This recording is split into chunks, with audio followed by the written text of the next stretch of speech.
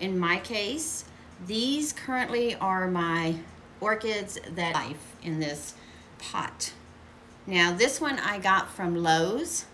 It's very sturdy plastic, and what I find interesting about her, going back, went around, went back in, these two came out and now they're splitting off right here. But I just love her leaves. Like, I love the big bark setup. And oh my goodness, once here is starting to swell back up. As you can see, it got a little dehydrated in the beginning. I like all roots, but the zygopetalum roots are just, to me, they're just so cute. It's this growth that she produced. This, considering this is the previous growth. So what I was expecting my first year with them, she's a catasetum type, but I just, oh my goodness, I'm enthralled. That's the word, enthralled with this growth.